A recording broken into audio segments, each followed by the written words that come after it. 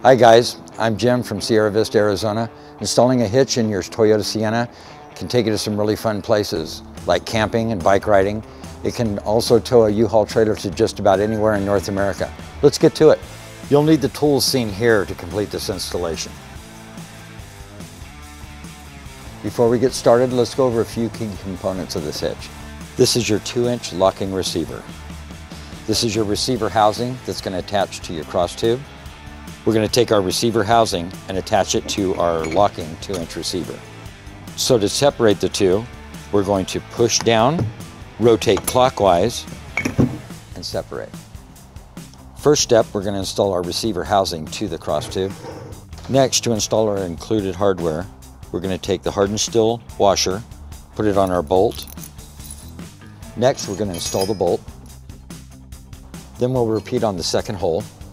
Next, we will take our flange nut, screw it onto the bolt with the flat side facing the hitch.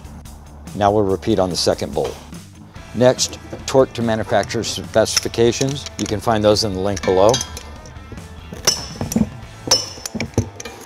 Now with our receiver housing installed, we can move on to the next step. Next, we're going to have to remove the tail lights. In order to do that, we need to open the lift gate. Next, on the driver's side, we're going to take out these two 10mm bolts. Next, we're going to remove the tail light by sliding it straight back. Let's just show you where the clips are behind here. You have one here and a body plug here. We have 3 wiring attachments. This one, here, and here.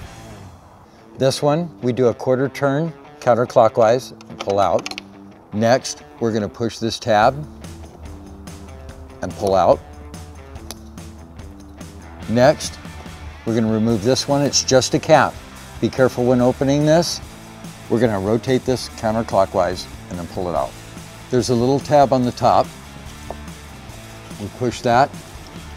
Just push the tab down and pull the plug out. Now we're going to repeat that process on the passenger side.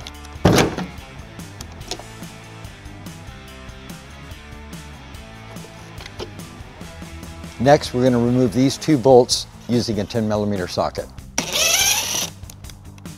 Next, we'll repeat that process on the passenger side. Next, we have to remove 12 push pins, 2 on the driver's side, 8 across the back, and 1 in each wheel well.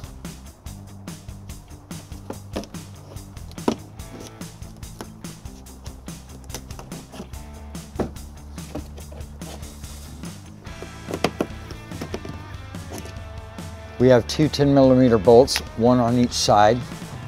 We're going to remove them using a 10mm socket.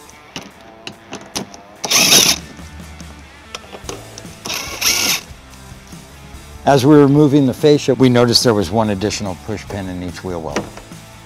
We're going to continue by using a plastic trim removal tool and work our way around the bumper to the passenger side.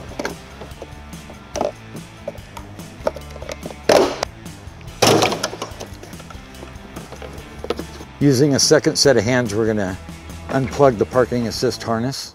Now we're going to set this aside. Next, we're going to remove this panel on the driver's side. It has 3 bolts. We're going to use a 10mm socket to remove them.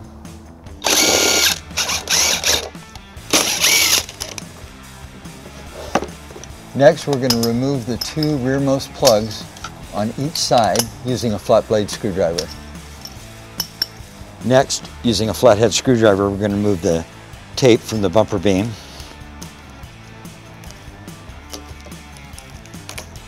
Just peel it back so you can get to the nuts inside. Repeat the same process on the opposite side. Next, we're going to remove the harness from the bumper beam. There's an attachment point on each side.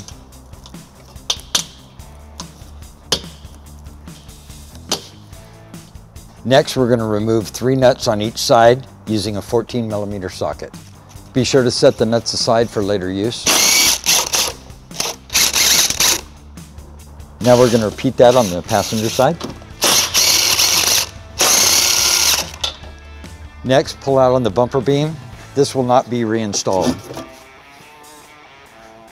So after the bumper beam removal, we'll have to remove this attachment point for this harness using a pair of needle nose pliers, pinch it together. pull down. Now we need to cut this tab, leaving the weld nut in place with a pair of 10 snips. We'll cut straight back, right along this line. And next we'll use a pair of needle nose pliers and bend this tab until it breaks off. Our hitch came with these end brackets already installed. However, we tried to install it and the hitch will not fit on, the cross tube will not go onto the vehicle without these being removed. So now we're going to have to remove these. We're going to remove both end brackets. I'll be using an 11/16 socket.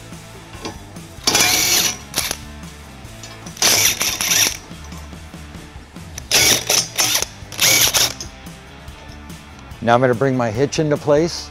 We're going to be placing this where the existing bumper beam used to be.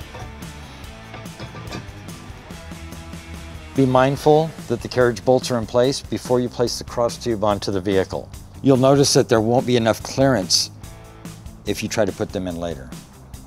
Next, we're going to secure the hitch to the vehicle using the nuts that originally held the bumper beam on, and we're just going to put those in hand tight.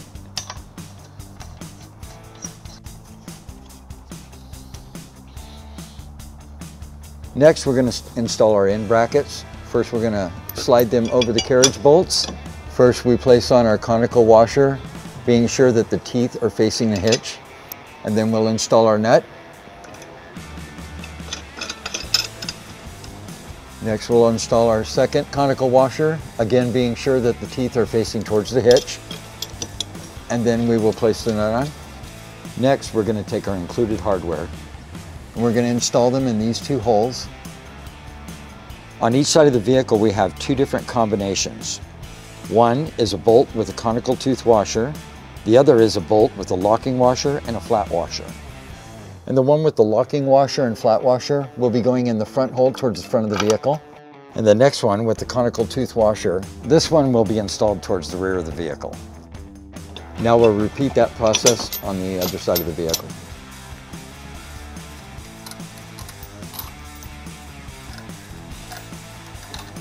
Now with all the hardware in place, we're going to tighten and torque everything down to manufacturer's specifications.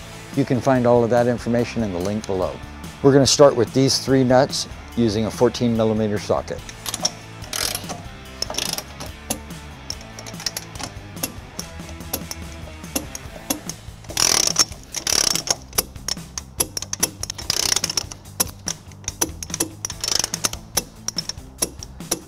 Next, we'll tighten and torque the bolts going into the body using a 3/4 socket.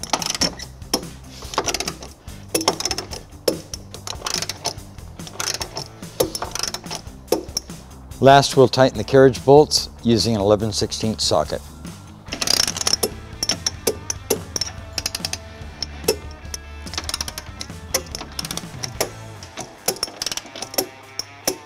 Before we reinstall our fascia, some modifications will have to be made. We'll start by removing the kick sensor with these three screws, Phillips head.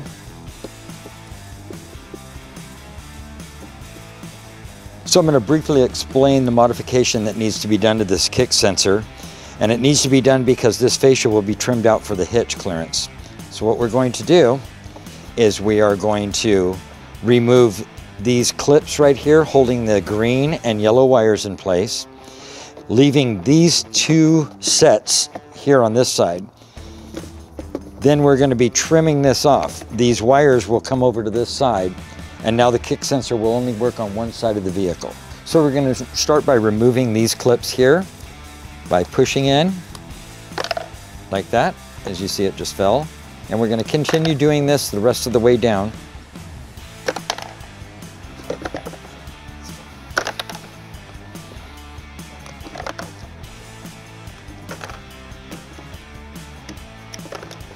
Next, we're going to remove these wires from these grooves by pushing in and setting them over to the side, just like that.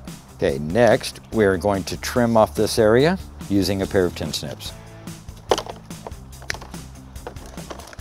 I went ahead and taped these wires down, being sure that I kept the distance apart, the gaps apart, and we will reattach it And then we will tape these wires down the same distance apart here. Keep in mind to let the customer know that the kick sensor will only work on the right side of the vehicle. The last modification we'll be making is to the fascia. We'll be cutting it with an air saw. We went ahead and marked where we'll be cutting. If you want those dimensions, they'll be in the link below.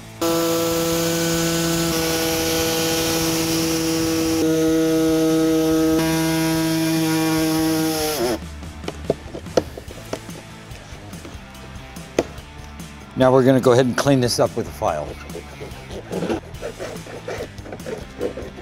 Now with our modifications done, we're going to reinstall the fascia. Make sure you reconnect any wiring that was disconnected.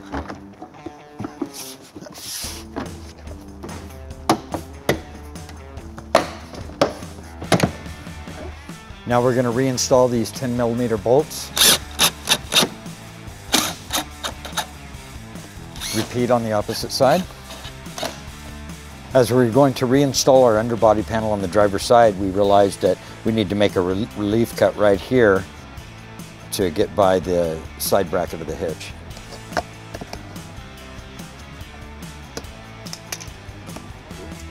After that cut, now we're ready to reinstall the panel. I'm adding this push pin in to help hold the panel in place so I can get the screw in above it. Now we're ready to reinstall all of our push pins.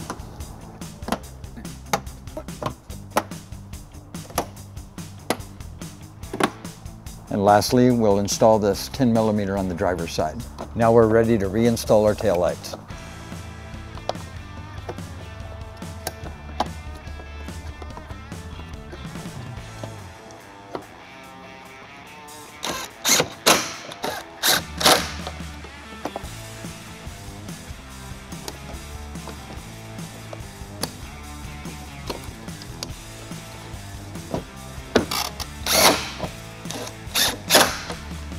Now that we have the vehicle on level ground, let's get a very important measurement.